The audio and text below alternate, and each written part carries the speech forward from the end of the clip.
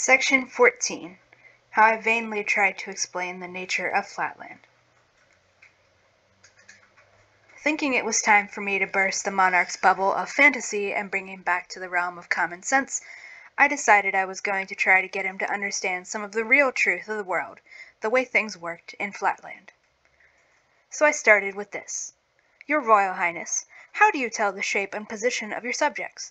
I noticed through my sense of sight, before I entered your kingdom, that some of your people are lines, and others are points, and that some of the lines are longer. He interrupted me with, "You are talking nonsense."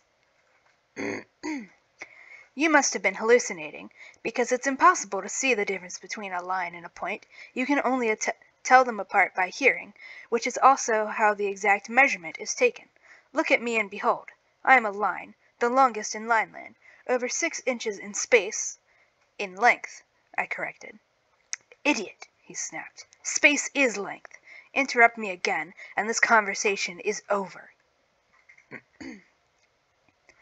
I apologized, but he was still angry and continued scornfully.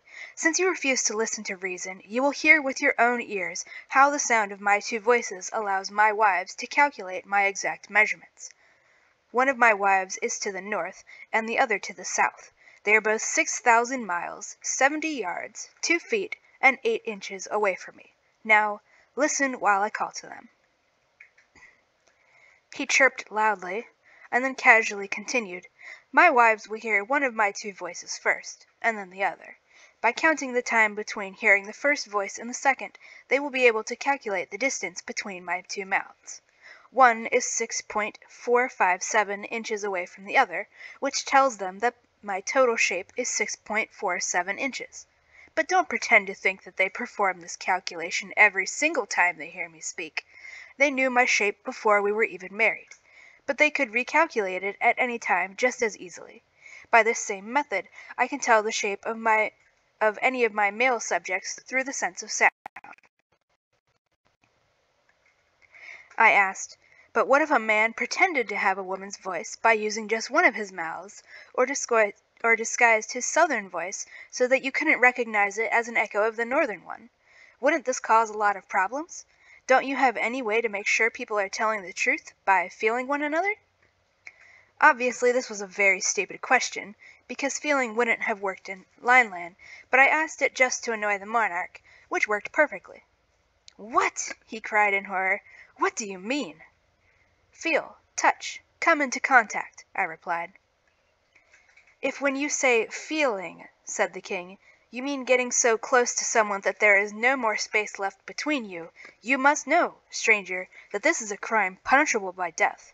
And it's obvious why.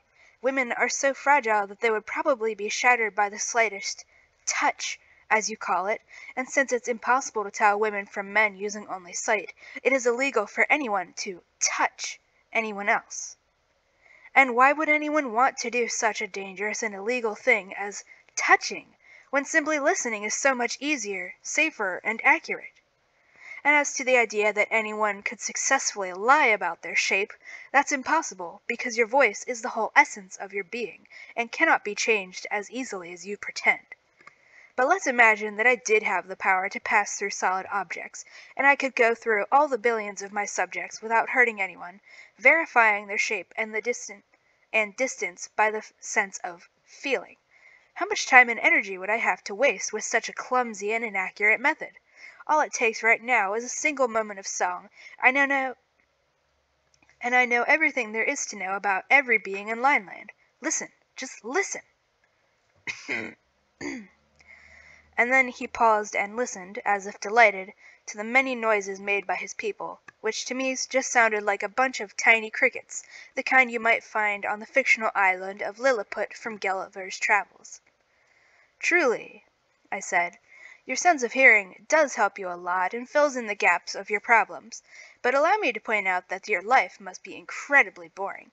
You can see nothing but a point. You can't even see a straight line. You don't even know what a straight line is. You miss out on all of the things we enjoy in Flatland. I think it would be better to be entirely blind than to see so little. I'll admit that your hearing is more advanced than mine, because the music of Lineland that you enjoy so much seems like basic chirping to me, but at least I can see the difference. but at least I can see the difference between a line and a point, and I'll prove it. Right before I entered your kingdom, I saw you dancing back and forth from left to right, with several men and a woman on your left side, and 8 men, with 7 men and a woman on your left side, and 8 men and 2 women on your right. Aren't I correct?" "You're right as far as the numbers and sexes go," said the king, "but I don't understand what you mean by right and left, and I know you're lying about seeing these things. How could you possibly see the line, the inside, of any man? You probably heard this information and then hallucinated that you saw it instead of hearing it. But tell me what the words left and right mean. I assume it's your way of saying north and south?" "No," I said. "Besides the movement from north to south, there is another way to move, called from left to right." "Then please demonstrate how to move from left to right," he said. "I can't show you that," I said, "unless you could step out of your line entirely." "Step out of my line? Do you mean out of the world? Out of space itself?" he asked. "Well, yes," I said, "or at least your version of the world. What you call space is not the entirety of it. Real space is a plane, but you think it's only a line." "If you can't show me what this movement from left to right looks like, then please describe it to me in words," he said. "If you can't even tell your right side from your left, I don't think anything I can say will make it clearer to you," I said. "But surely I don't need to explain something as basic as that." "I have absolutely no idea what you are talking about," he said. "Alas! How am I supposed to explain it to you, then?" I asked.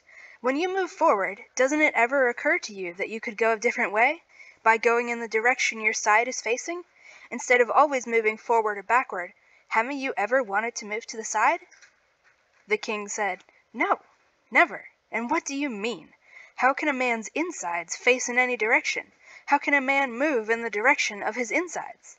I said, "Well, since words can't explain it, I'll try showing you with actions." Hold on, I'm trying to figure out where my water bottle went.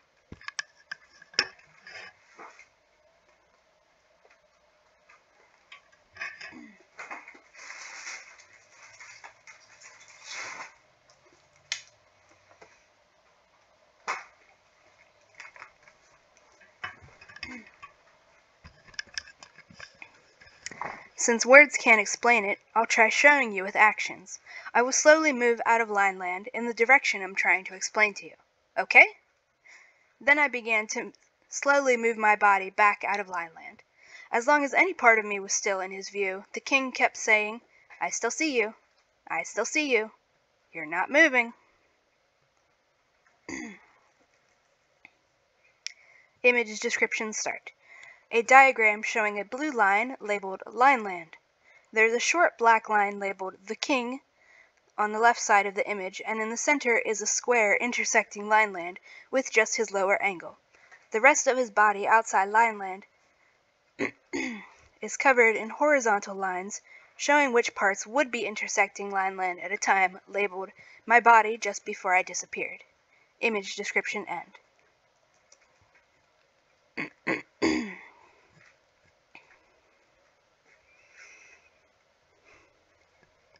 But then I was out of Lineland, out of his line of sight, and he shouted, "She has vanished! She is dead!" "I'm not dead," I said. "I just moved out of Lineland, the straight line that you call space. I am in the real space, where I can see everything. I can see your line, your side, which you call your insides, and I can also see the men and women on the north and south sides of you. I'll now describe to you their order, their size, and the distance between them." This took a while, but when I was done I cried triumphantly, "Are you convinced now?" Then I re-entered Lineland in the same spot I had held before. But the monarch replied, "If you are a man of sense, though, considering the fact that you have only one voice, I know you are a woman, but if you had any sense at all, you would listen to reason. You expect me to believe that there is another line besides the one that I can see and hear, and another range of motion besides the one I can move in. But when I ask you to describe these to me in words, or show me them, instead of moving, you just play some trick to make yourself invisible, and instead of actually describing the world you claim exists, you just tell me the numbers and sizes of about 40 of my subjects, which is information that is readily available to everyone here at all times, down to the smallest child. Could anything be more unbelievable or audacious? Just admit that you are lying, or else get out of my kingdom. Enraged by not only his continued failure to understand the most basic things, but also his insistence that I wasn't a man, I retorted angrily, "You self-absorbed fool! You think you're the most perfect thing in existence, but you're really the most flawed and idiotic. You claim to be able to see, but all you see is nothing but a point. You're so proud of your ability to calculate a straight line, but I can actually see straight lines, and calculate the existence of angles, triangles, squares, pentagons, hexagons, and even circles. Why should I waste any more breath? I am the final evolution of your unevolved form. You are a line, but I am a line of lines, known to my country as a square, and even I, who am so superior to you, am nothing next to the great nobles of Flatland, which is where I have come from, to visit you in the hopes of making you less ignorant." When he heard my words, the king gave a threatening cry and charged at me, as though to pierce me through the diagonal, and at the same time a roar arose from the billions of his subjects, a war cry so loud and violent that it rivaled the volume of 100,000 charging isosceles and the artillery guns of 1,000 pentagons. Frozen in place, I couldn't speak or move to avoid this horrifying death sentence, and still the noise grew louder and louder, and the king rushed closer, until suddenly I woke from this nightmare to hear the breakfast bell calling me back to the reality of Flatland.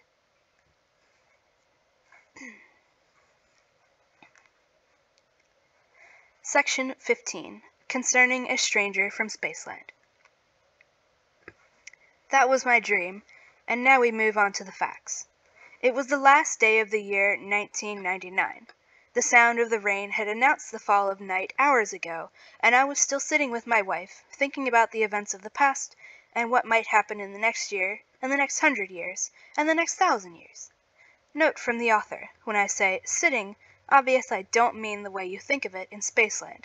We Flatlanders have no feet, so we can neither sit nor stand the way you think of it, any more than a flatfish could.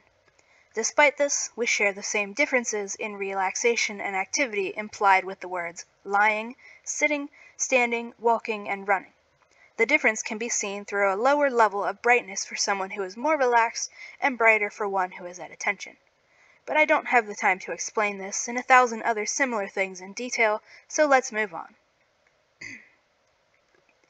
My 4 sons and 2 orphaned grandchildren had gone to bed in their rooms, and only my wife and I stayed awake to see the old millennium out and ring the new one in.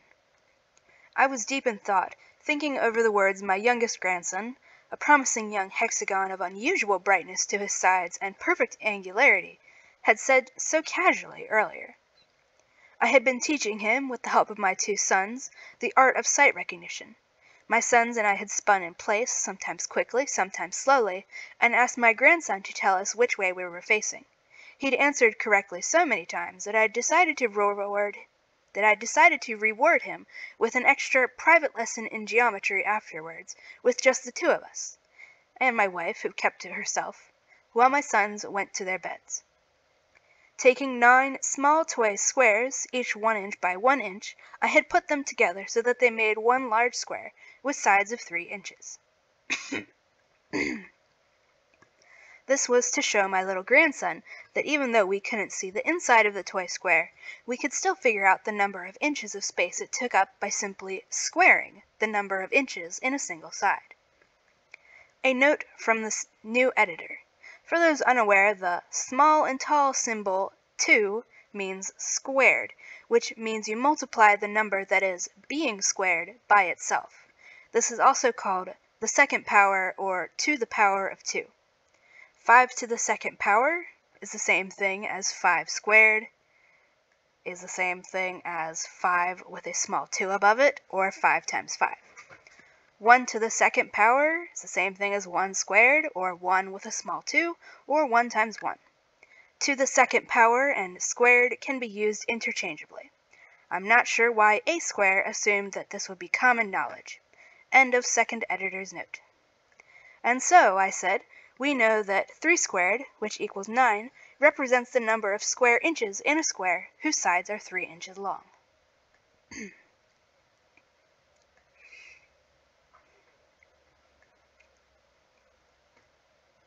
Image description start. A black and white illustration titled 3 rows of 3 equals 3 squared equals 9 square inches, showing a large square labeled myself and a small hexagon labeled my grandson, looking at a collection of very small toy squares. One toy square is by itself and is labeled to show that all sides are 1 inch long. Next to this are 9 more of the same toy squares stacked on top of each other to form a larger square, which is labeled to show that each side is 3 inches long. There's a black border around the image. Image description end. My little hexagon grandson thought about this for a while and then said, "So you're teaching me how to raise numbers to the third power, which would be 3 with a small 3. So what does that mean?" "It doesn't mean anything," I replied, "at least not in geometry, which only has 2 dimensions." Hold on. I clicked the wrong spot.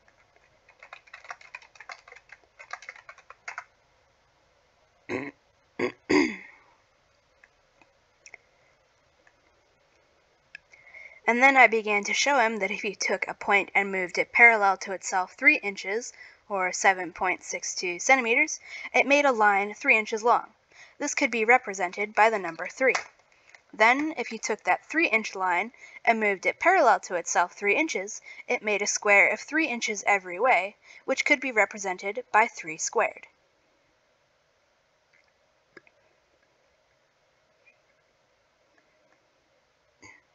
Image description start. A simple grayscale diagram showing a gray line connected by 2 black points with an arrow instructing moving a point parallel to itself creates a line. Next to this is that same line moving downward to form a square, with the arrow instructing moving a line parallel to itself creates a square. Image description end. When he heard this, my grandson startled me by suddenly yelling, "So if a point moving 3 inches makes a line of 3 inches, which is represented by 3, and if a straight line moving by 3 inches makes a square that has 3-inch sides represented by 3 squared, then that means that a square, somehow moving parallel to itself, though I don't see how it could do that, must make something else, whose name I don't know, and this mystery shape would be represented by 3 to the third power. I was right!" "Go to bed," I said, annoyed by his interruption. "If you'd talk less nonsense, you'd remember more sense." So he had left the room in disgrace, and now I sat beside my wife, trying to summarize to myself the events of 1999 and think of the possibilities for 2000, but unable to shake off the ideas my bright little hexagon had prattled on about. Only a few grains of sand were left in the half-hourglass. Shaking myself out of my thoughts, I turned the heavy end of the hourglass northward, resettling it for what would be the last time in the old millennium, and as I did so, I exclaimed aloud, trying to convince myself, "The boy is a fool!" Immediately I became aware of a presence in the room, and felt a cold chill spread through my entire body. "He's not a fool!" cried my wife, "and you are breaking the commandments by dishonoring him in saying so." But I ignored her. Spinning to look around in every direction, I couldn't see anything, but I still felt a presence and shivered as another wave of cold washed over me. I stood up. "Why are you shivering?" my wife asked. "There's no draft. What are you looking for? There's nothing." She was right. There was nothing. I sat again and exclaimed, again, "The boy is a fool! 3 to the third power doesn't mean anything in geometry." Immediately, a voice very clearly replied from nowhere, "The boy is not a fool, and 3 to the third power has a very obvious meaning in geometry." My wife heard the words too, though she didn't understand what they meant, and we both leapt forward in the direction the sound had come from. Imagine our horror when we saw a figure appear in front of us. At first I thought it was a woman seen from her side, but after a moment I realized that the edges faded too quickly to be a member of the female sex. I would have thought it was a circle, except that it seemed to be changing its size and shape in a way that was impossible for a circle or any other regular figure I'd ever heard of, even while rotating in place. But my wife lacked my experience with sight recognition and didn't notice any of these details. With the expected unreasonable jealousy of her sex, she immediately came to the conclusion that a woman had entered our house through some small opening in one of the walls. "How did she get in here?" she demanded. "You promised me all the holes in the roof had been fixed." "They have been," I said, "but why do you assume the stranger is a woman? With my power of sight recognition, She interrupted me with, "Oh, I don't care about your sight recognition. Feeling is believing, and a straight line to the touch is worth a circle to the sight." These were both popular sayings among the frailer sex in Flatland. I didn't want to make her angry, so I said placatingly, "Well, if you're sure, then introduce yourself." Using her most polite manner, my wife advanced forward, saying, as she reached the stranger, "Permit me, madam, to feel and be felt by—" Then she jumped back suddenly, exclaiming, "Oh, it's not a woman, and I can't feel a single angle, not even a hint of one. Is it possible you are a perfect circle, and that I've dishonored you by daring to feel you?" The voice replied, "In a certain sense of the word, you are right to call me a circle, since I am much closer to being a perfect circle than any circle of Flatland, but it would be more accurate to say that I am many circles in one." Then he said in a more formal tone, "I have a message, dear madam, for your husband, which is for his ears alone. If it's not too much trouble, would you allow him and I to leave the room for a few minutes? But my wife didn't let him finish his proposal before she was showing herself out the door, instead of allowing us to leave, refusing to allow such an important guest to have to inconvenience himself on her behalf, saying that she should have gone to bed herself long ago, and apologizing repeatedly the entire time as she backed into her own apartment, humming her peace cry as she went. I glanced at the half-hourglass. The last sands had fallen. The third millennium had begun. Note from the second editor. No, I do not know how all of the events above managed to happen in an entire half-hour, since the author reset the hourglass. The world may never know. End of second editor's note. I'm getting a drink quick.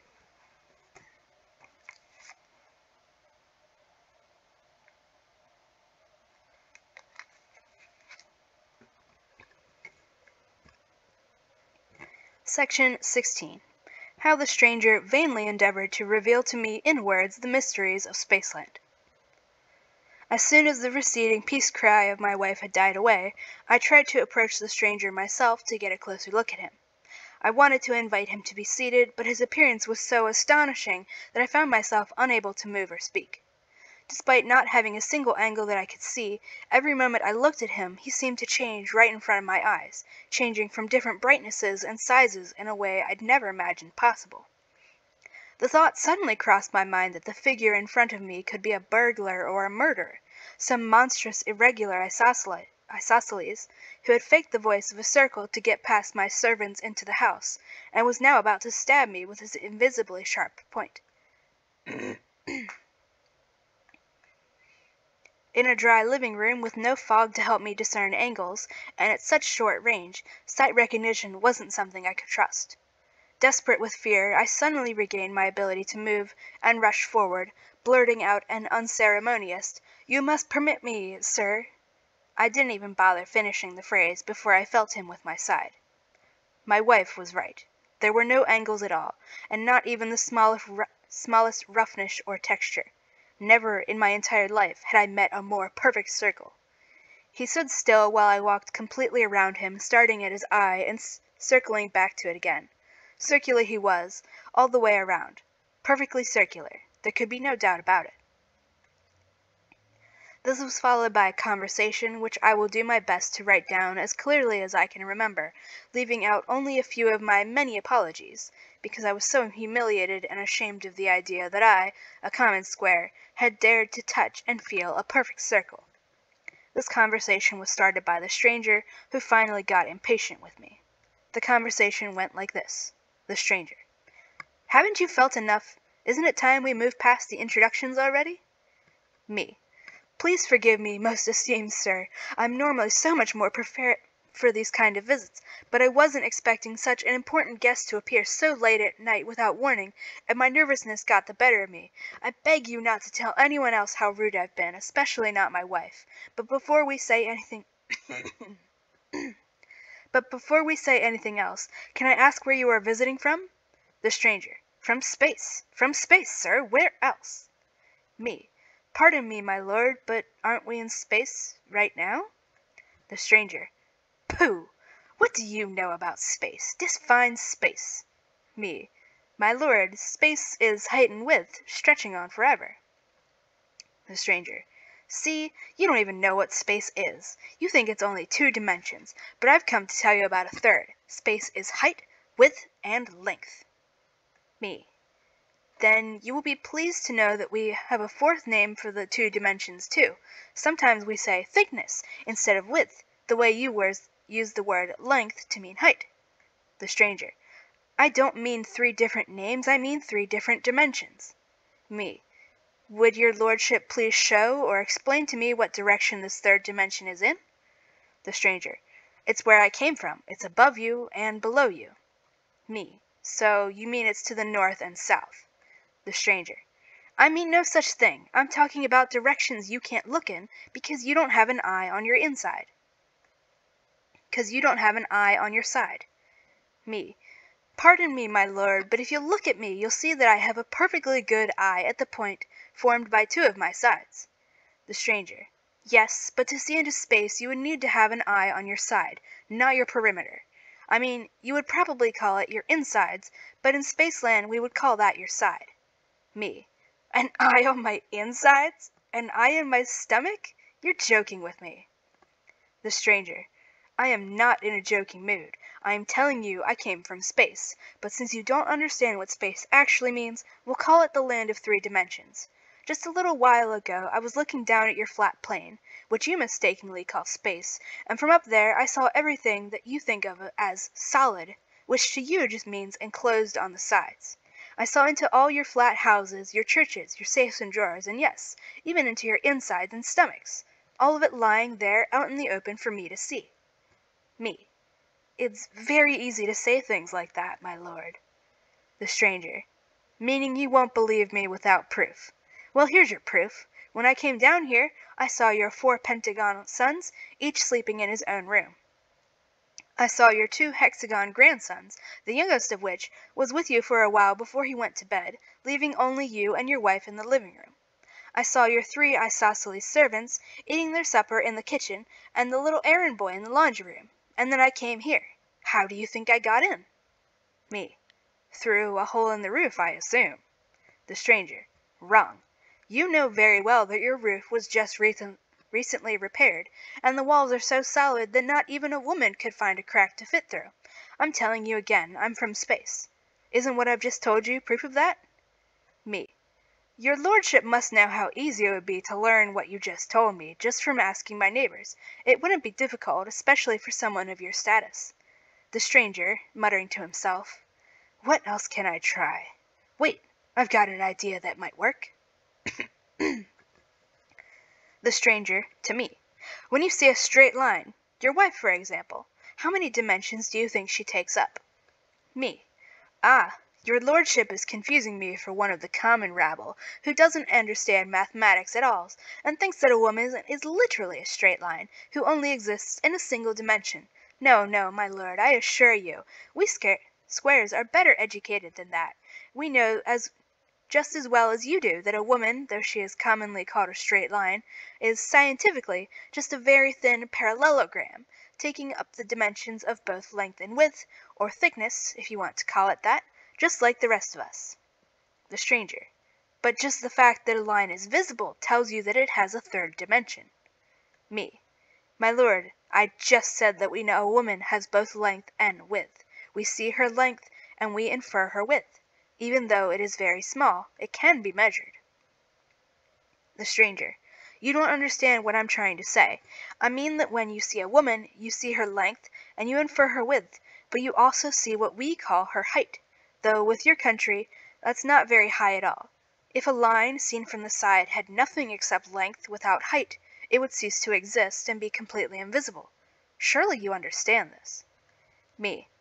I have to confess that you're right, and I don't understand you at all, your lordship. When we in Flatland see a line, we see length and brightness. If the brightness disappears, the line is destroyed and, as you put it, no longer occupies space. But am I understanding you right, that you've decided that brightness is a dimension and what I call bright you call high? The stranger. No, that's not right. By height, I mean a dimension like your length, but with you, height is hard to measure because of how incredibly small it is. Me. My lord, this can easily be tested. You say I have a third dimension which you call height. Now, dimension implies both direction and measurement, so just measure my height or just show me which way my height extends, and you can consider me a true believer. But even if you can't do this, then you'll just have to excuse me for being ignorant myself. The stranger to himself. I can't do either of those things. How can I convince him? Surely a simple statement of the facts, followed by a visual demonstration, ought to work. The stranger to me. Now listen, sir. You are living on a plain. What you call Flatland is the vast surface of what I would call a fluid. You and your countrymen move on, or maybe in the top of it, without floating above or sinking below. The stranger. I am not a plain figure like you, I am a solid. You call me a circle, but I'm not actually a circle. You could say I'm an infinite number of circles, all placed one on top of the other, ranging in size from a single point at the smallest to a circle of 13 inches in diameter at the largest. When I float inside your plane like I am doing right now, the only part of me that exists in your plane is a section that you correctly think of as a circle. The only way you Flatlanders will ever be able to see a sphere in Flatland is as a circle. A sphere, by the way, is the proper name for my shape where I come from. Don't you remember the dream you had last night? I saw it. I can see everything in Flatland from up in space, and I saw the dream written on your brain. Don't you remember how you entered the realm of Lineland? And surely And the only way the king could make sense of you was as a line, not a square, because the linear realm didn't have enough dimensions to represent all of you at the same time. You could only exist in Lineland as small slices of yourself, one at a time. It's exactly the same way with myself and your Flatland. Your country of only 2 dimensions isn't enough to let all of me exist here at once, so you can only see a single section of me at any time. And this is why you see me as a circle, even though I am a 3-dimensional sphere. The brightness of your eye has dimmed, which means you still don't believe me. But get ready to see the proof of what I say. It's true that you can't see more than one of my circular sections at a time, since you can't lift your eye out of the plane of Flatland. But you can at least watch how my sections become smaller as I lift myself out of Flatland. Watch. I will rise above you, and you will see that my circle will become smaller and smaller until it is nothing but a point, and then vanishes completely.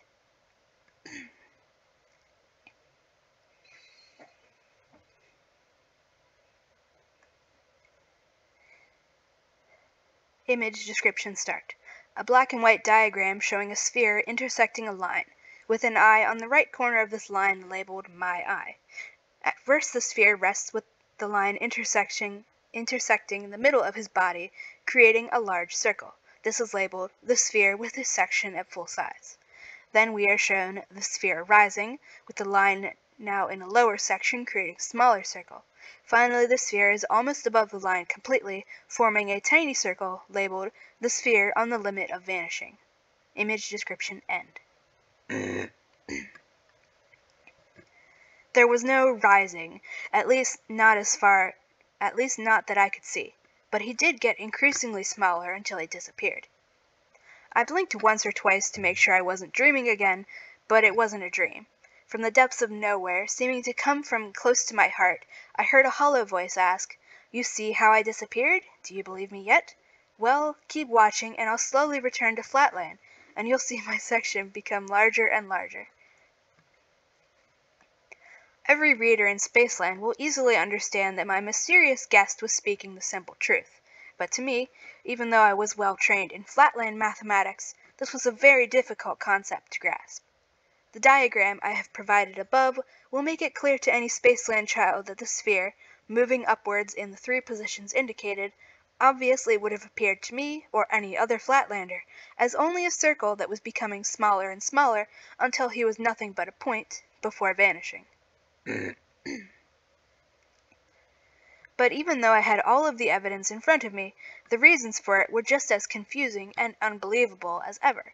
The only thing I could comprehend was that the circle had somehow made himself smaller until he vanished, and now he was making himself reappear and grow larger again.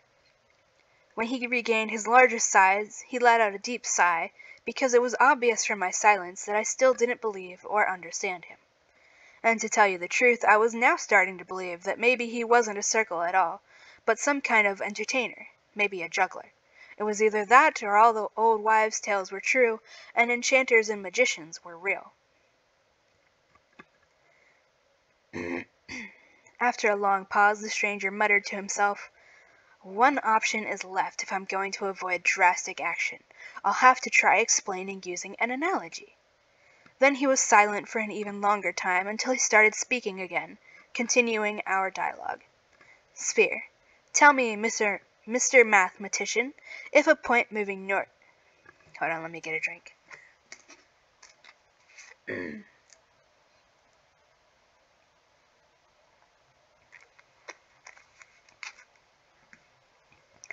"Tell me, Mr. Mathematician, if a point moved northward and left a trail of light, what name would you give this trail?" Me. "A straight line." Sphere. "And a straight line has how many terminal points?" Me. 2. Sphere. "Now imagine that line moving parallel to itself, to east or west, so that each terminal point leaves behind it a light trail in a straight line. What do you call this shape? Let's assume that the line has moved a distance equal to its own original length. What do you call this figure, I ask you?" Me. "A square." Sphere. "And how many sides does a square have? How many angles or points?" Me. 4 sides and 4 angles. Sphere. "Now stretch your imagination a little and imagine this Flatland sphere moving parallel to itself by moving upward." Me. What? Northward. Sphere. "No, not northward. Upward, out of Flatland altogether. If it moved northward, the southern points would have to move to the spots where the northern points had started out, but that's not what I mean. I mean every point in you, since you're a square, I'll use your shape to illustrate my point. Every point in you, and what you call your insides, needs to move upward through space in a way so that no point touches a spot where another point started out. Each point will create a new straight line of its own. All of this follows the rule of analogy. Surely you understand now."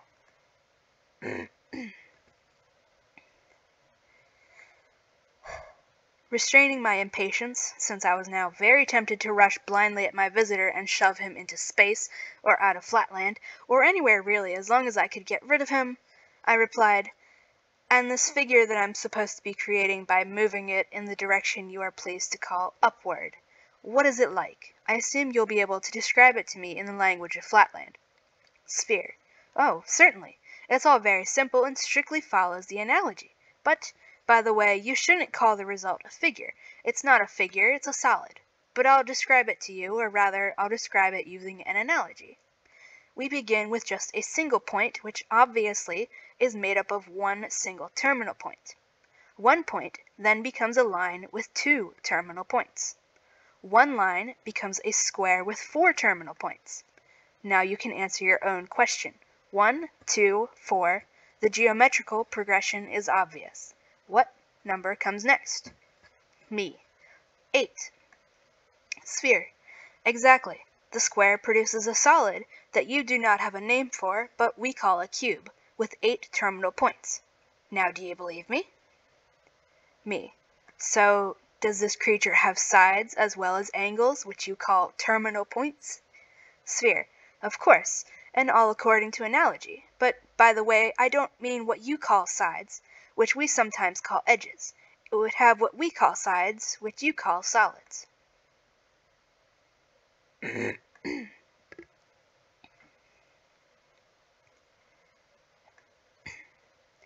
Image description start. A black and white diagram showing a square, then a cube. One of the lines on the square has two arrows pointing to it, labeling it a Flatland side, what Spacelanders call an edge. Then one of the flat surfaces on the cube is labeled a Spaceland side, what Flatlanders call a solid.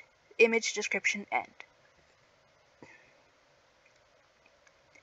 Me. And how many solids or sides will this being that you call a cube have when I am done creating him by somehow moving my inside in an upward direction? Sphere. How can you ask that and still call yourself a mathematician? The side of the thing is always doubled with the increase of the dimension. A point has no dimensions, so it has 0 sides. Next we have a line, whose points we will consider sides for this theory, which it has 2 of. Next is a square with 4 sides. We go from 0 to 2 to 4, 0 to 4. We go from 0 to 2 to 4, 0 to 4. What kind of pattern do you call that? Me. A mathematical one. Sphere. And what is the next number in that pattern? Me. 6. Sphere. Exactly. See, you've answered your own question. The cube will have 6 sides, or what you call your insides. You understand it now. You understand it all now, eh? A note from the second editor. I have chosen to present the next section of dialogue by the author in both his original phrasings as well as my translation into more casual language, because I think the original is very funny, and I don't want to deprive my readers of the joy of experiencing it. End of second editor's note. Translation. Monster! I shrieked. I don't care if you're a juggler, an enchanter, a dream, or a demon. I won't tolerate your jokes anymore. Either you'll die, or I will. Original. Monster! I shrieked. Be thou juggler, enchanter, dream, or devil, no more will I endure thy mockeries. Either thou or I must perish. And with these words I charged him. Section 17. How the sphere, having in vain tried words, resorted to deeds. It was no use. I used my strongest right angle to ram him violently in the side, with enough speed and force that I would have killed any normal circle. But I could feel him escaping me, not by moving to the right or to the left, but somehow moving out of the world, vanishing into thin air. Soon there was nothing left to see or feel. But I still heard the intruder's voice. Sphere. Why won't you listen to reason? I'd hoped that you, a man of education and a skilled mathematician, would become my advocate, an apostle for the truth of the 3 dimensions, which I am only allowed to reveal once in 1,000 years. But I don't know how to convince you. Wait, I have it. Actions, not words, will show you the truth. Listen, my friend. I've already told you that from my position in space above you, I can see inside all of the things that you consider closed or solid. For example, I see in the cupboard near you some of what you call boxes, though with you they have no tops or bottoms, and these boxes are filled with money. I can also see 2 account books. I am about to move down into that cupboard, and I will bring you one of those books. I saw you lock the cupboard half an hour ago, and you still have the key with you. But I don't need a key. I'm coming down from space itself. Look, the doors aren't touched at all. Now I am inside the cupboard, and I am picking up the book. I have it now, and I'm lifting back up with it. I rushed to the cupboard, unlocked it, and threw the door open. One of the books was gone. With a mocking laugh, the stranger appeared in the far corner of the room, and at the same time the book appeared on the floor in front of him. I ran to grab it, and there was no doubt in my mind. It was the same book that had just disappeared from the cupboard. I groaned with horror, wondering if I'd gone insane. But the stranger just continued, Surely, you see, now that I'm telling the truth, there's no other explanation. What you call solid things aren't solid at all, and what you call the whole of space is just a big flat plane. I am in space, and I look down on the insides of all the things you will only ever see the outsides of. You could leave this plane yourself if you would just put in enough effort. A tiny movement upwards or downwards would let you see everything I can see. The higher I go, the further from your plane I get, and the more I can see, although obviously it gets smaller with distance. For example, right now I am moving upward, and I can see your neighbor, the hexagon, and his family as they sleep in their rooms. His voice was slightly fainter as he continued, "Now I'm even higher, and I can see the theater, just 10 houses away, and on the other side of that is a circle in his study room, sitting with his books." Then his voice got clearer as he said, "Now I'll come back down to you. And as the final proof, what if I give you a touch, just a gentle touch, in your stomach? It shouldn't seriously injure you, and a little bit of pain you might feel will be far outweighed by the mental benefit you'll get from it."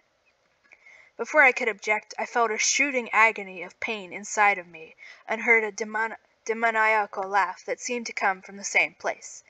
After a moment the sharp agony lessened, leaving only a dull ache behind, and the stranger began to reappear, saying as he increased in size, "There, that didn't hurt too much, did it? If that didn't convince you, I don't know what will. Well, are you convinced?"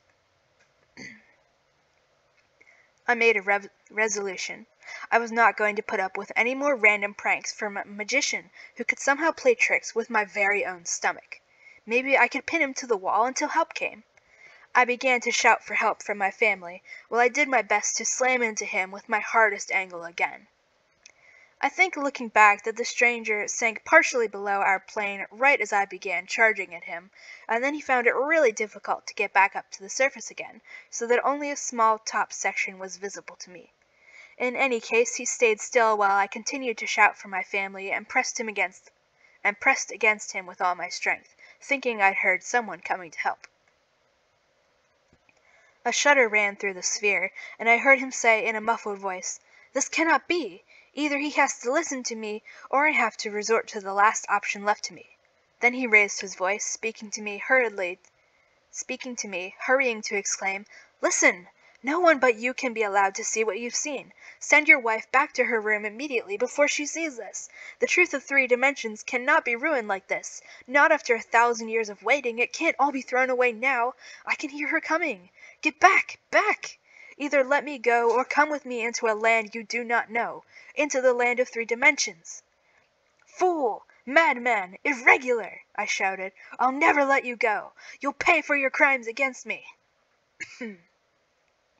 "Has it really come to this?" the stranger thundered. "Ha! Then meet your fate. Out of your plane you go. Once, twice, thrice. Here we go!"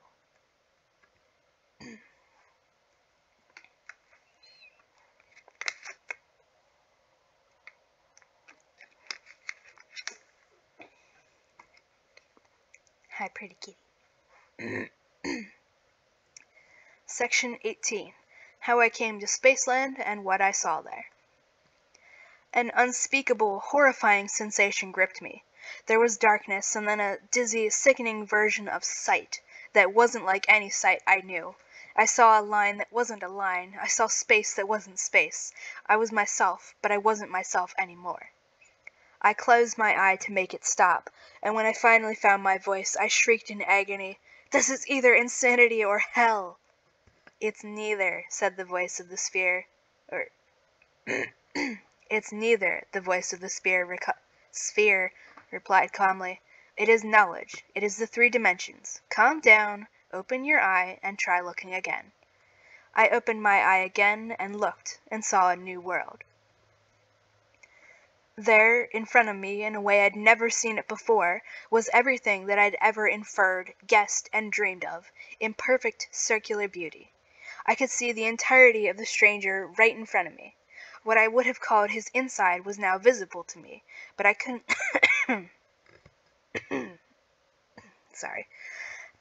see his heart, lungs, arteries, or anything else.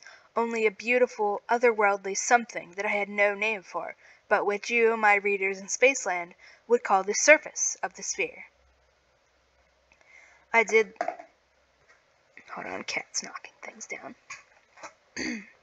I did the Flatland equivalent of what Spacelanders would call bowing down or getting on my knees in front of my teacher, and cried, "Please tell me, oh, most perfectly beautiful and O most perfectly wise and beautiful one, why can I see your inside, but not your heart, lungs, arteries, or liver?"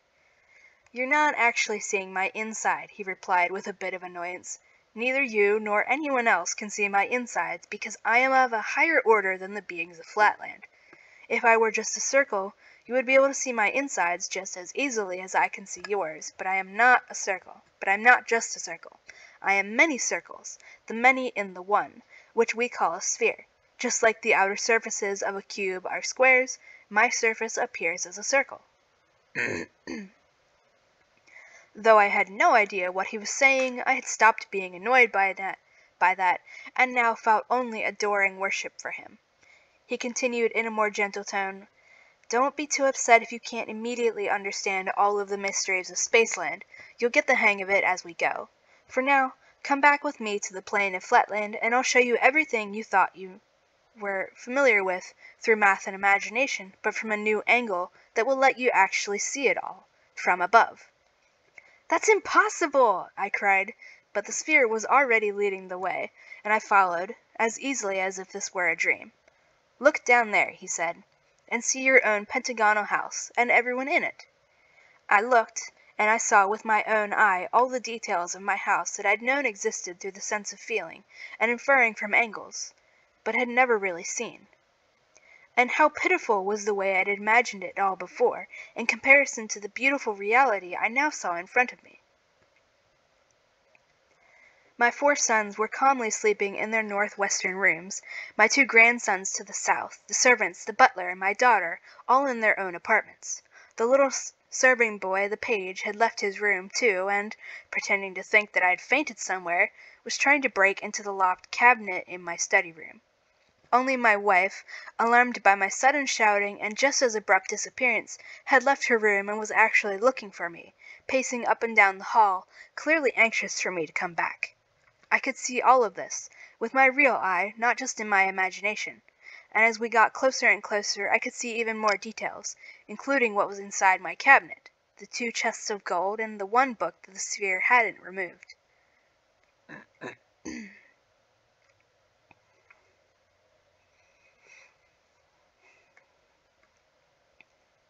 Image description start.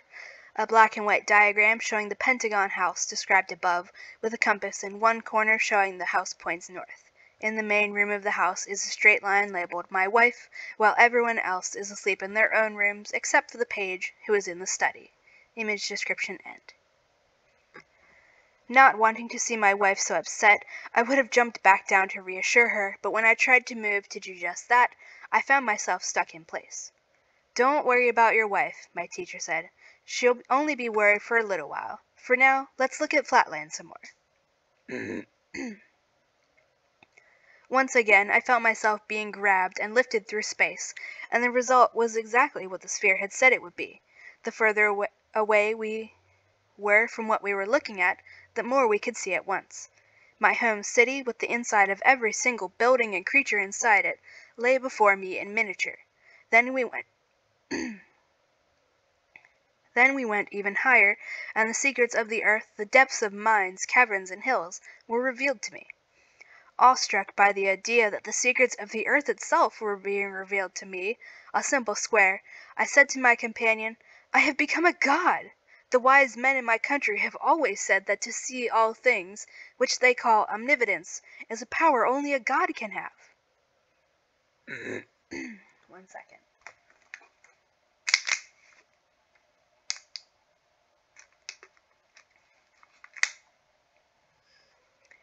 There was something like scorn in my teacher's voice as he answered me with, "Oh, is that so? Then even the most criminal thieves and murderers from my country should be worshipped by your wise men as gods, because each of them can see as much as you do right now. But trust me, your wise men are wrong." Me. Then is omnipotence a power also given to those who aren't gods? Sphere. I don't know, but if a thief or murderer from my country can see everything in your country, obviously that's not a good enough reason to accept them as a god. This omnipotence, as you call it, does it make you more understanding, more merciful, less selfish, more loving? It doesn't. So how does it make you more divine? Me. more merciful and loving. These are the traits of women, and we know that a circle is a better being than a straight line. We know that knowledge and wisdom are more important than love. Sphere. It's not my job to tell you It's not my job to tell you that one type of person is better than another, but many of the best and brightest in Spaceland think that kindness and love are more important than knowledge. They are more like straight lines you despise than the circles you worship. But enough of this. Look over there. Do you recognize that building? I looked, and far off I saw an immense polygonal building, which I recognized as the General Assembly Hall of the States of Flatland, surrounded by rows of pentagonal buildings with streets cutting through them at right angles. We were going to the great city, the metropolis.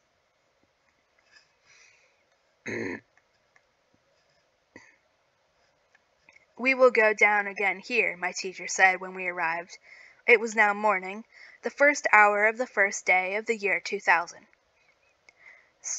Strictly sticking to tradition, the highest circles of the world were holding an important and serious assembly, just like their ancestors had on the first day of the year 1000, and before that on the year 0. The decisions of those earlier meetings were now being read to the council by a man I immediately recognized as my brother, a perfectly symmetrical square who was the chief scribe of the High Council. He read the summary of the first meetings out loud.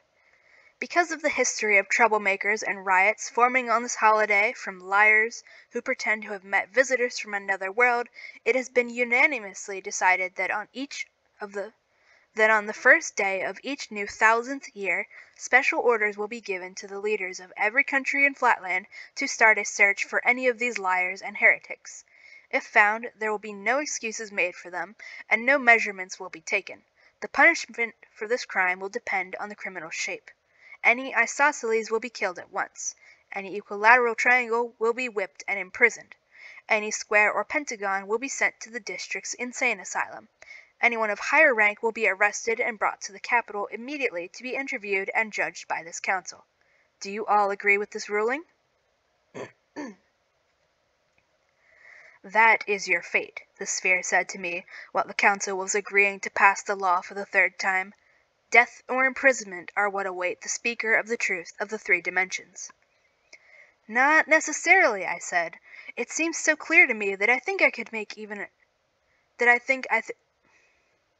It seems so clear to me that I think I could even make a child understand it now. Just let me go down there and I'll explain it to them. Hey, don't... Hold on. Cat's causing problems. Don't scratch that. Not yet, my teacher said. Your turn will come later. For now, I have to do my part. Wait here. With these words, he leapt agilely down into the sea, as it appeared from above, of Flatland, and landed right in the middle of the ring of council members.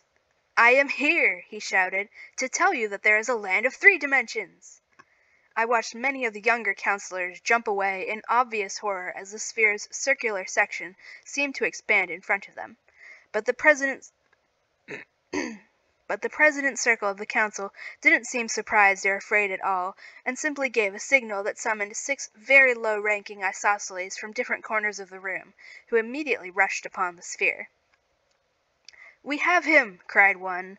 Then another said, No. Then, Yes, we have him. Then, No, he's going. He's gone, as my teacher lifted himself back out of Flatland. My lords, said the president to the younger and lower-ranked circles of the council, do not be alarmed. The secret archives that only I have access to tell me that the same thing has happened during the starts of the last 2 millennium as well. Obviously, don't say anything about this to anyone outside this council.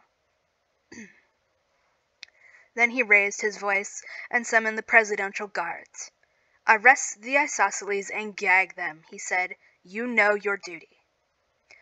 The isosceles had been unlucky enough to witness a state secret that they couldn't be allowed to reveal, so they would be killed to keep them quiet.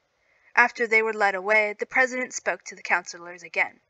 My lords, our meeting here is over, so the only thing I have left to do is to wish you a happy new year. The others left the room, But before the president left, he told the scribe, my perfectly configured but unlucky brother, how sorry he was, but he was going to have to spend the rest of his life in prison. But, the president assured him cheerfully, as long as he promised to keep the secret, he wouldn't be killed.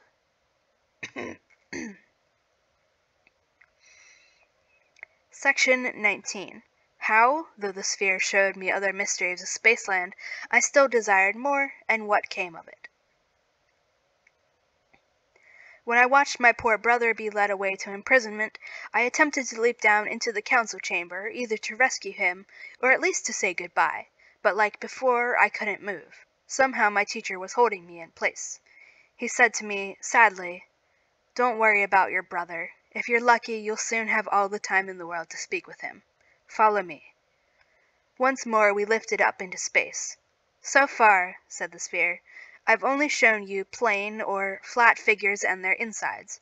Now I have to teach you about solids or three-dimensional shapes and explain to you how we are constructed. Here I have a deck of square cards. Watch. I put one on another, and not northward like you assumed, but on top of it. Now I do the same with a second and a third card. You see? I am building up a solid by placing multiple squares parallel to each other. This is the last card, so now this solid is complete, and it is as high as it is long and wide, so we call it a cube." Let me shift.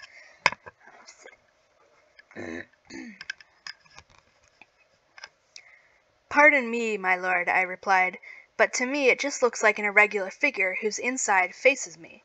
I mean, I don't think I'm seeing a solid but a flat shape like we imagine in Flatland, but so irregular that it makes me think it's some monstrous criminal, to the point that I'm afraid just to look at it." The sphere said, "To you it appears as a plain figure because you're not used to light, shade, and perspective yet, the same way that in Flatland someone who does not know the art of sight recognition would see only a straight line when they look at a hexagon. But it is a solid, as you'll see through the sense of feeling."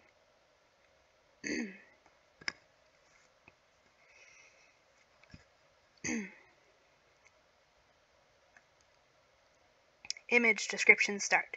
A grayscale diagram showing two cubes. The first has horizontal lines drawn on each face and dotted lines on the inside to show the perspective, and has a label explaining, "A Spacelander can recognize shading and perspective to understand that a 3D shape is made of multiple surfaces." The second cube has the whole inside scribbled in, making it appear more like a slightly stretched out hexagon than a cube, and is labeled, "A Flatlander who does not understand the meaning of perspective or shading will see the 3D object as only a single flat surface." Image description end. Then he had me feel the cube, and I found that he was telling the truth. This amazing creation wasn't a plane at all, but a solid, and it was blessed with 6 plane sides and 8 terminal points, called solid angles. And I remembered what the sphere had told me, that this shape was created by moving a square parallel to itself through space, and I felt joy at the thought that a creature as insignificant as I could, in some way, be called the ancestor of such a remarkable descendant. But I still couldn't fully understand what my teacher meant about... Hold on, something is crawling on me.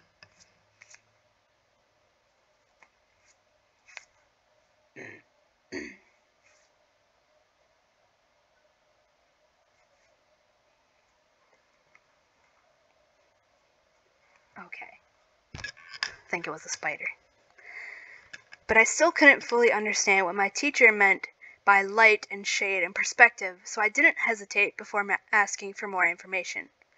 I won't bore you with the details because I know you Spacelanders are already experts in it, but the summary is that through very simple logical statements and changing the position of different objects and lights, and letting me feel these objects and even his own sacred body, the sphere succeeded in teaching me the art of perspective, so that I could now easily tell the difference between a circle and a sphere, and a plane figure and a solid. A note from the second editor. I would like to apologize to the author despite the fact that he is long since dead, because I will have to also edit the following sections for my readers to more easily understand him, so his original wording will not remain intact. To see the author's original phrasings, please read Flatland, A Romance of Many Dimensions, 1884. This was the climax, the paradise, the peak of my strange and eventful life. From now on, I will have to tell you the story of my miserable fall. Miserable, but undeserved, because why should those seeking knowledge be teased, only to be disappointed and punished? Oh my gosh. Sorry, my cat was rolling around and almost fell off a table. Because why should those seeking knowledge be teased, only to be disappointed and punished? My mind shrinks from the painful task of telling you how I was humiliated, but, like a second Prometheus, I will endure this, and worse, if it has a chance of lighting a spark of rebellion in the hearts of plain and solid humanity, against the idea that we should limit our understanding of the dimensions as being two, or as only being two, or three, or anything less than infinity itself. I will throw away all my personal feelings. Let me continue my story to the end without any further distractions or pauses, and just tell you the plain facts of history. The exact facts, the exact words. They are burnt into my brain, and I will set them down without a single change to them, and let my readers be the judge of me and my destiny. The sphere would have been happy to continue his lessons by teaching me about the conformation or structure of all common solids, cylinders, cones, pyramids, pentahedrons, hexahedrons, dodecahedrons, and spheres, but I decided to interrupt him. Not because I was bored with his teachings. On the contrary, I wanted even more than he was offering me. "Pardon me," I said formally. "Oh, you whom I must no longer call the perfection of all beauty, please, I beg you, let your humble servant have the blessing of a sight of your insides." The sphere. My what? Me. Your insides, your stomach, intestines. The sphere. Where did this suddenly come from? And what do you mean I'm no longer the perfection of all beauty? Me. My lord, your own wisdom has taught me to look forward to a teacher even more great, even more beautiful and close to perfection than yourself. As you are superior to all flatland forms, combining many circles into one, I have no doubt that there is another above you who combines many spheres into one supreme existence, going above and beyond even the solids of Spaceland. And just as we are in space looking down on Flatland and can see the inside of all things, I am certain that above us there is even higher, purer region, where you intend to lead me next, oh, you whom I will always call, everywhere and in any dimension, my priest, philosopher, and friend. Whoops. How did I manage that typo?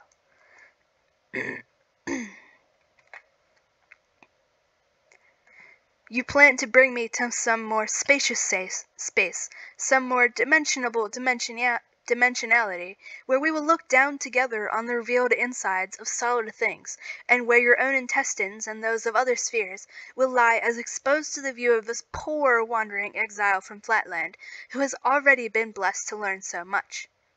The sphere. Pooh! Ridiculous! Enough of this nonsense. We are running out of time, and there's still a lot you have to learn before you're ready to teach the truth of the three dimensions to your ignorant countrymen in Flatland. Me. No, teacher, please don't say no to what I know is in your power to give me. Let me have just one glimpse of your insides, and I will never ask for anything else. I will be your perfect and silent student, your forever slave, ready to learn everything you have to teach me without interruption. The sphere. Well, then, to get you to be quiet, I'll say once and for all that if I could show you, I would, but I can't. You can't really expect me to turn my stomach inside out for you, can you? Me.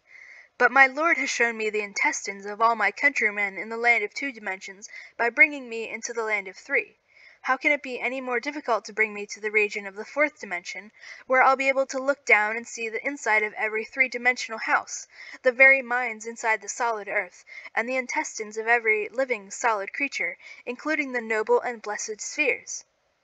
The sphere. But where is this land of 4 dimensions? Me. I don't know, but I'm sure you do. The sphere. I don't. There is no such place. The very idea of it is completely ridiculous. It's inconceivable. Me. Not inconceivable, my lord, not to me. So surely you must understand it as my teacher.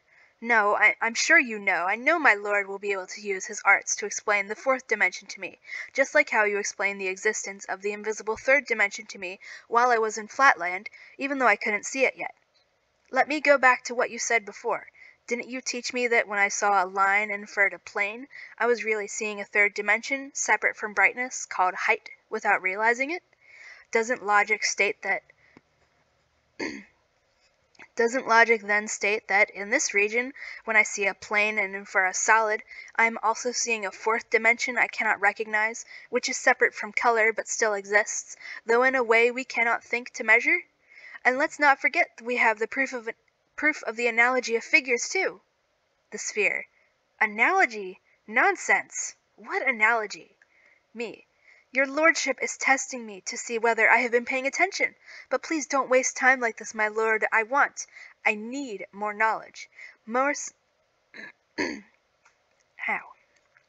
Most likely we cannot see that higher space. Most likely we cannot see that higher spaceland right now because we have no eye in our stomachs. But the land of 3 dimensions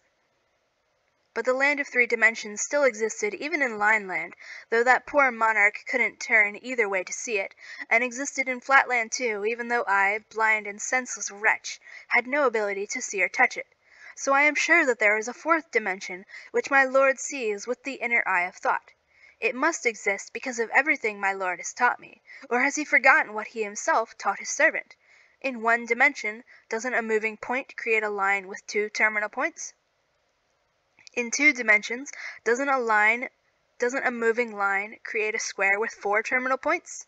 And here in 3 dimensions, didn't a moving square create, in front of my own eye, a cube, such a blessed being, with 8 terminal points? And in 4 dimensions, doesn't it follow that a cube moving would create an even more divine shape with 16 terminal points? It will be a tragedy for analogy and the progress of truth if it is not so. Look at the unquestionable pattern of the series, 2, 4, 8, 16. Isn't this a clear geometrical progression? Isn't this, if I can quote my lord's own words, strictly according to analogy? Again, didn't you teach me yourself, my lord, that in a line there are 2 outer points, and in a square there are 4 outer lines, and in a cube there are 6 outer squares? The pattern is here again, 2, 4, 6. Isn't this an arithmetical progression? Doesn't logic say that the more divine offspring of the cube in this land of 4 dimensions will have 8 outer cubes, and isn't this, as you have taught me to believe, strictly according to analogy? Oh, my lord, I do not know if what I say is true, but I trust to my faith that it might be, and I beg your lordship to tell me if my logic is right or wrong. If I'm wrong, I will give up the idea of the 4th dimension forever, but if I'm right, my lord must listen to reason.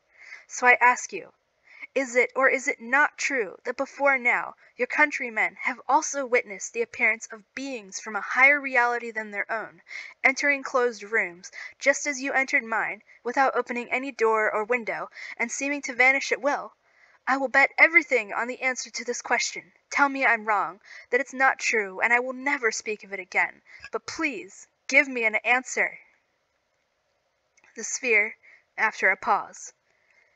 There have been reports of such things, but no one can agree on what the facts are, and even when we look at the facts, the witnesses explain them in different ways. And no matter how many witnesses there have been, no one has ever suggested that these visitors might be from the 4th dimension, so please stop these foolish questions and let's get back to business. Me. I was so sure of it! I was sure I was right! But please just have a little patience and answer me just one more question.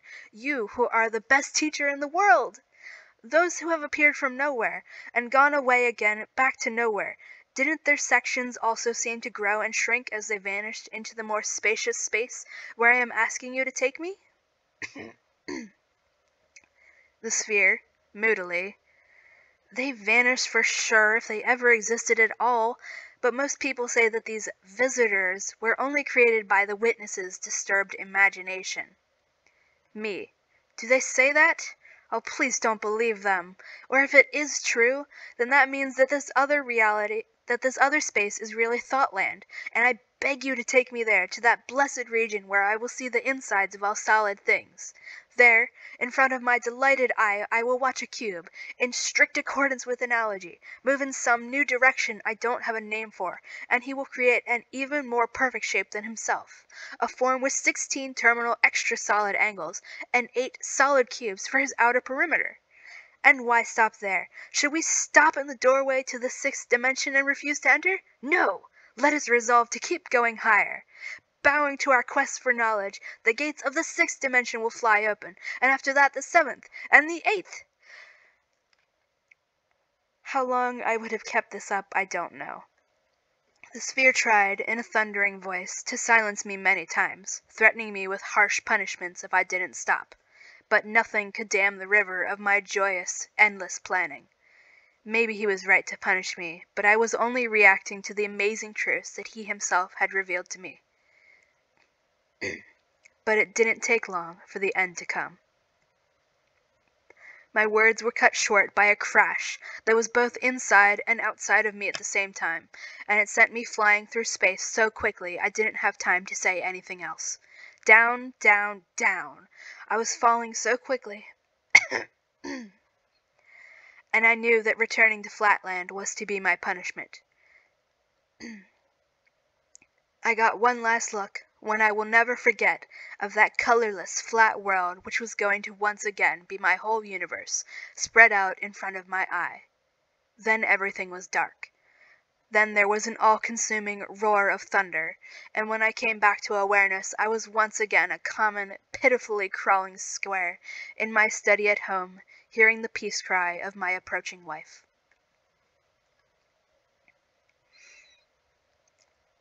Section 20. How the Sphere Encouraged Me in a Vision. I didn't have much time to think, but I knew instinctively I couldn't tell my wife what had happened. It wasn't that I thought in the moment that she would tell anyone, but I knew that to an uneducated woman in Flatland, my adventure would be nothing more than absolute gibberish. So I tried to reassure her by telling her a story I made up on the spot about accidentally falling through the trapdoor and into the cellar, and lying there the whole night, stunned from the fall. The southward pull in our country was so weak that even to a woman my story was ridiculous and almost impossible to believe. But my wife had more sense than was average for her sex, and she saw that I was more anxious and keyed up than usual. So she didn't argue with my story, she just told me that I seemed ill and should try to get some sleep. I was glad for the excuse to go to my room so I could think over what had happened. Once I was alone in my room, a wave of tiredness fell over me, but before I closed my eye, I tried to picture the 3rd dimension again, and specifically the process that turned a square into a cube. I couldn't remember it as clearly as I wanted to, but I did remember that it had to be upward but not northward. Whoops. I decided that I would memorize these words and use them as a reminder about the solution. So I repeated the words, upward but not northward, to myself like a mantra until I fell into a deep and refreshing sleep. And while I slept, I had a dream. I dreamt that I was at the sphere's side again, and his bright glow told me that he was no longer angry. He had forgiven me completely. We were moving together towards a bright but immeasurably small point, which my teacher directed my attention to. As we got closer, I started to hear what I thought was a slight humming noise, so quiet a fly's wings would be louder, and so quiet even in the perfect silence of the vacuum we flew through, that I didn't hear it until we stopped a very short distance away. Note from the second editor. The original measurement is written as something under 20 human diagonals. Unfortunately, I have no idea what he's talking about. End of second editor's note. Look there, said my teacher. This will be your final lesson in the dimensions.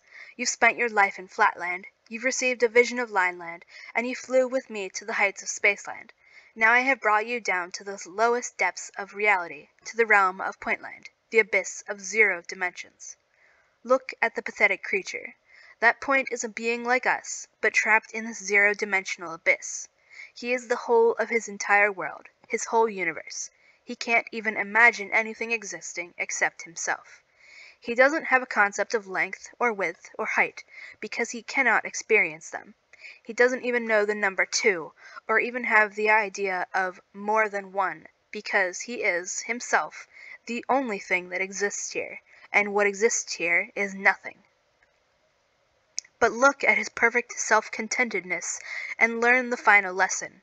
It is always better to strive for knowledge than it is to be happy in ignorance. Now, listen. He stopped talking, and the tiny, buzzing creature said, in a quiet monotone similar to one of your Spaceland text-to-speech programs, "Infinite beauty of existence. It is, and there is..."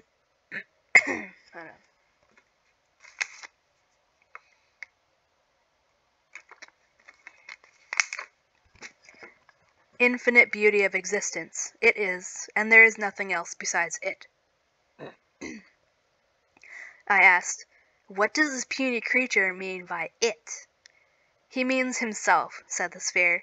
Haven't you noticed that babies and baby-like people who cannot tell themselves apart from the world refer to themselves in the third person? But shush!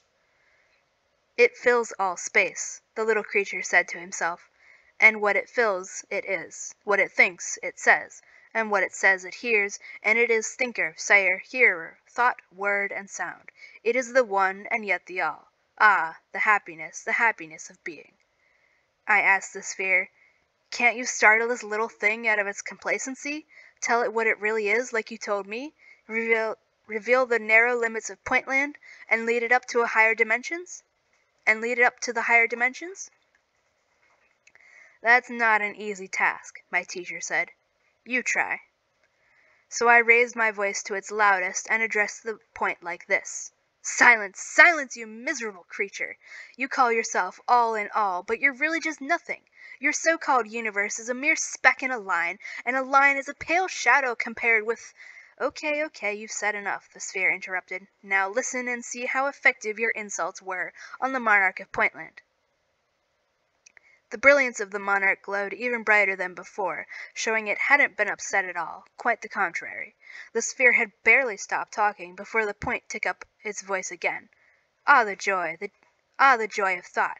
What can't it achieve by thinking? Its own thought comes to itself, seeming to insult it, which only makes it happier. Sweet rebellion that results in triumph. Ah, the divine creative power of the all-in-one. Ah, the joy of being. You see, my teacher said, how little effect your words had. As far as the monarch understood you at all, he accepted your words as his own, because he can't conceive of the idea that anyone besides himself exists. Now he praises himself on the novelty of its thought as a moment of creative power. Now let us leave this god of Pointland to the ignorant celebration of his supposed all-knowingness. There is nothing neither of us can do to rescue him from his prison of self-satisfaction. After this, we floated gently back up to Flatland, and I could hear the gentle voice of my companion and teacher repeating the final lesson again, that I should always aspire for more and inspire others to do the same. He confessed to me that he had been angry with me at first for my ambitions to soar beyond the third dimension, but since then he had received his own lessons, and he wasn't too proud to admit to his student when he was wrong. Then he began to teach me about the dimensions higher than the ones I had been allowed to witness, showing me how to construct four-dimensional extra solids by moving solids, and then fifth-dimensional double extra solids by moving extra solids, and all of it strictly according to analogy, and all so simple, so easy, that the method would have been obvious even to the female sex.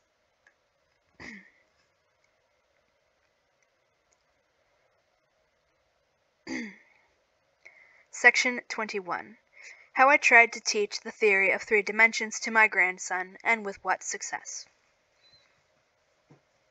I awoke filled with joy, and began immediately thinking about the glorious future ahead of me. I would go forth, I thought, at once, and teach the whole of Flatland. Even the soldiers and women would be taught the truth of the 3 dimensions. I would begin with my wife. But just as I had decided on my plan of action, I heard the sound of many voices in the street outside, commanding silence. Then came a louder voice, a herald's proclamation. Listening closely, I recognized the words of the resolution of the High Council, demanding the arrest, imprisonment, or execution of anyone who dared to pollute the minds of the people with the delusions of being given revelations from another world. I reflected. This was a danger I couldn't take lightly. Let me move quick.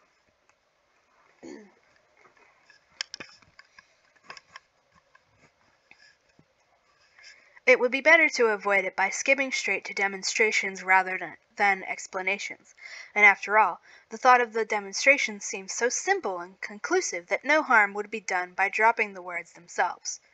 Upward, not northward, was the clue to the whole solution. It had seemed very clear to me before I fell asleep, and when I first woke up from my dream, it had seemed as logical as arithmetic. But somehow it didn't seem very obvious now. And though my wife conveniently entered my room just at that moment, I decided after we had exchanged a few words of small talk that I wouldn't begin with her after all. My Pentagonal sons were men of good character and social standing, and doctors of good reputation, but not great when it came to mathematics, and that meant they weren't fit for my plans. But then it occurred to me that a young and pliable hexagon with a mathematical talent would make a very good student. So why not make the first test of demonstration for my intelligent little grandson, whose casual questions about the meaning of 3 cubed, though he only knew it as 3 to the 3rd power, had earned him the approval of the sphere. Talking about it with him, a mere child, should be perfectly safe, because he wouldn't know anything about the proclamation of the council. Unlike my sons, who were such patriots and who cared little for blind affection, and adored circles so much that I wasn't sure they wouldn't immediately hand me over to the prefect if they found me seriously.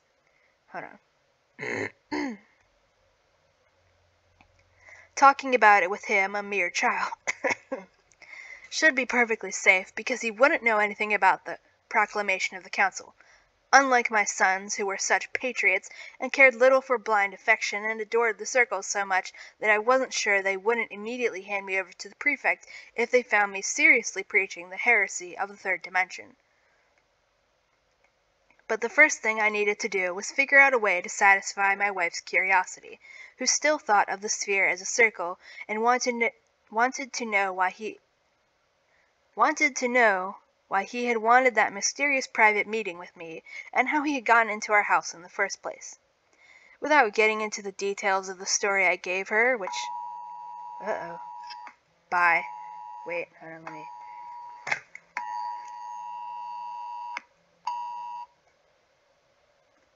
Okay, I don't have to end the recording.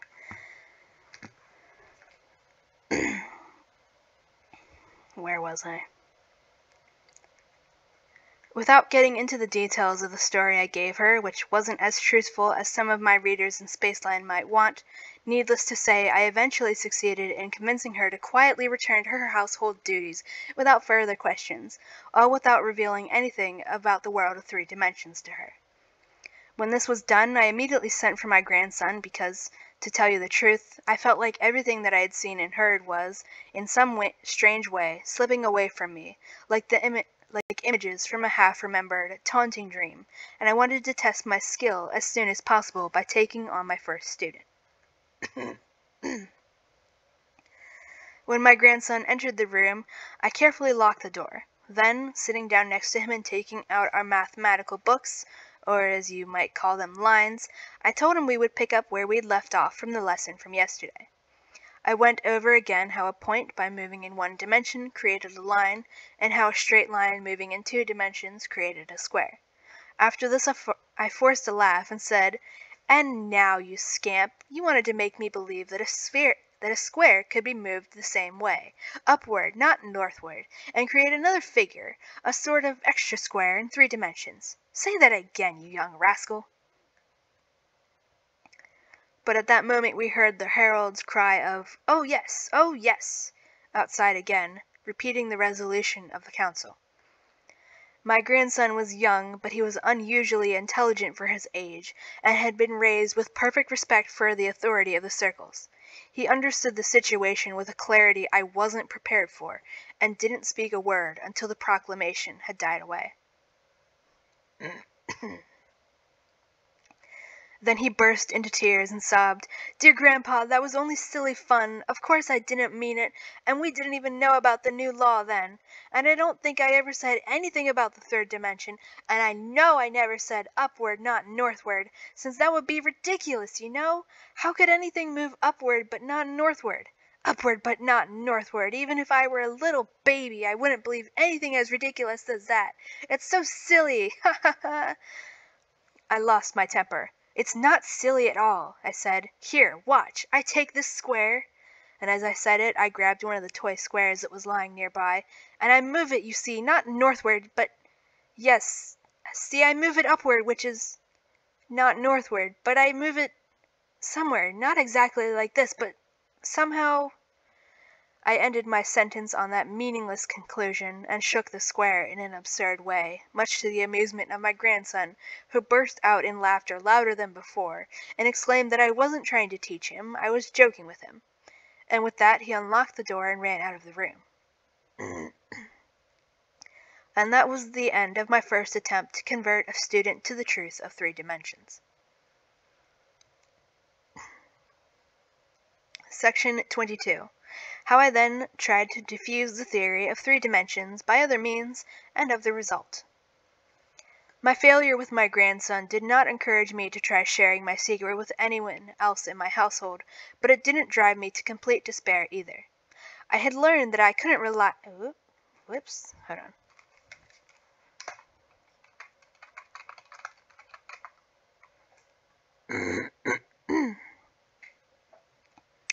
This will be so much easier with a mouse wheel. I had learned that I couldn't rely entirely on the catchphrase, "upward, not northward," but instead I needed to create a demonstration that would allow the public a clear view on the whole thing, and writing seemed the best way to accomplish this goal. So I spent several months writing a textbook on the mysteries of the 3rd dimension, but, in an attempt to avoid the law if it was possible, I didn't talk about the 3rd dimension as a literal physical dimension, but a sort of thought-land where, in theory, a figure could look down at Flatland and see the inside of all things, and where, in theory, a figure with 6 squares and 8 terminal points could be found. But while I was writing this book, I found myself constantly restrained by the impossibility of drawing the kinds of diagrams that were needed to explain the concepts, because of course in our country of Flatland there are no books except lines, and no diagrams except lines, all in one straight line, and only able to be told apart by differences of size and brightness. By the time I'd finished my textbook, which I had titled "Through Flatland to Thoughtland," I wasn't sure that anyone would be able to understand it. In the meanwhile, I was living my life under a cloud. Everything that used to make me happy made me miserable, and everything I saw tempted me to speak out with treason, because I couldn't help but compare everything I saw in 2 dimensions with what it really was when seen in 3, and I could barely stop myself from making these comparisons out loud. I neglected my clients and my own business as a lawyer to spend my time in contemplation of the mysteries I had once beheld, that I couldn't share with anyone, and I found myself losing grasp of the memories as the days progressed, finding it more and more difficult to clearly remember them, even in my mind's eye. One day, about 11 months after my trip to Spaceland, I tried to imagine a cube, and failed. But even though I succeeded afterward, I wasn't certain, and I haven't been ever since, that I had imagined it correctly, in line with reality. This made me more depressed than I had been before, and made me determined to take some sort of action, but what kind I didn't know. I thought that I would even be willing to sacrifice my life for the cause, if I could at least convince anyone. But if I couldn't even convince my grandson, how could I convince the highest, most evolved circles in the land? But despite this, sometimes my passion was too strong for me, and in my venting I let slip dangerous words. I was already considered to be dangerously close to scorning tradition, if not outright treasonous, and I was acutely aware of the danger I was in. But I still couldn't entirely stop myself from bursting out with suspicious and half-blasphemous phrases and comments, even when I was with the highest of polygonal or circular society. For example, when the question was raised about the treatment of the lunatics who'd said they'd been given the power to see inside things, I responded with a quote from an ancient circle who had declared that prophets and inspired people are always considered by the majority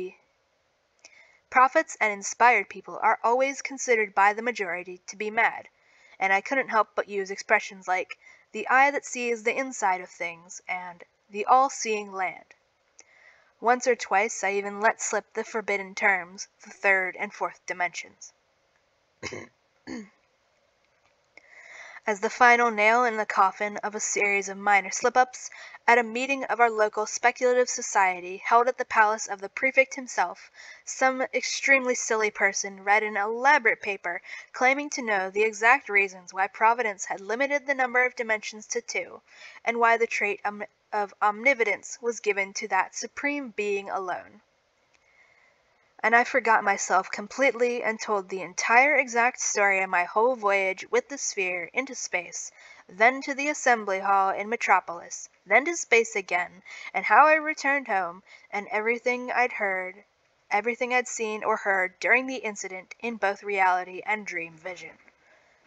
At first I tried to pretend that I was describing the imaginary experiences of a fictional character, but my excitement quickly forced me to throw off any attempt at disguise, and finally, in a fevered pitch, I ended with a grand speech, attempting to convince all of my listeners to rid themselves of their prejudices and to become believers of the third dimension. Do I have to tell you that I was immediately arrested and brought before the council? The next morning I was standing in the same place where just months ago the sphere had stood himself. I was allowed to begin and continue my story without any questions or interruptions. But I already knew... Hey, don't scratch that. You have a scratching post. But I already knew my fate, because the president had noticed a guard of higher-level isosceles with angles of almost at, or a little below 55 degrees were originally assigned to the room, and he made sure to dismiss them before I was allowed to speak, replacing them with a much more disposable class of isosceles, whose angles were only 2 or 3 degrees. I knew what that meant. I was going to either be executed or imprisoned, and my story was going to be kept secret from the world by killing everyone in the room except for the president, and there was no point wasting such expensive, high-degree isosceles when there were cheaper options available. After I finished my story, the president, maybe seeing that some of the younger circles had become sympathetic to me because of my apparent sincerity, asked me 2 questions. Could I explain or show what direction I meant when I used the words upward, not northward? 2. Could I show or describe to them the figure I was calling a cube without repeating the same list of imaginary sides and angles all over again? I declared that I couldn't provide any more evidence, and that I would just have to stick to the truth, which would be sure to prevail in the end. The president replied that he agreed with my assessment that I couldn't offer any proof beyond my word. He sentenced me to lifetime imprisonment and said that if truth intended to free me from my cell to preach my gospel to the world... Hold on. Kitties.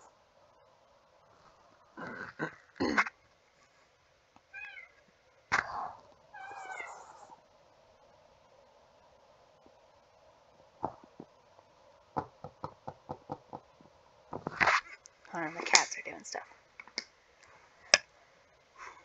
And said that if truth intended to free me from my cell to preach my gospel to the world, then I should trust truth to bring that about.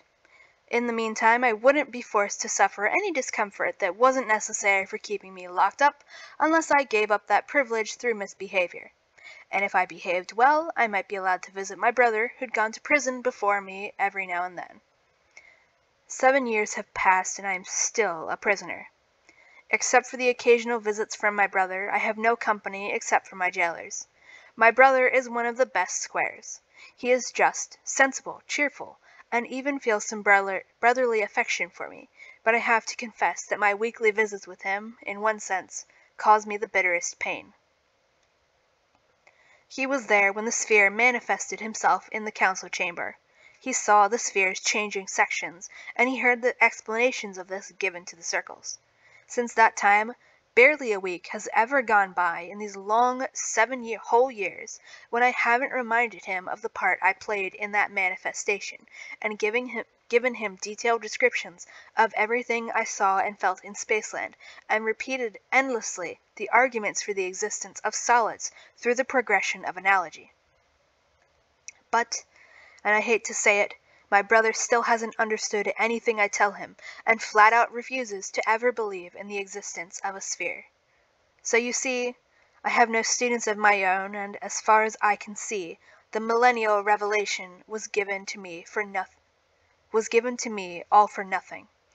Prometheus up in Spaceland was chained and punished for bringing down fire for mortals, but I, poor Flatland Prometheus, sit here in prison for bringing down nothing for my countrymen.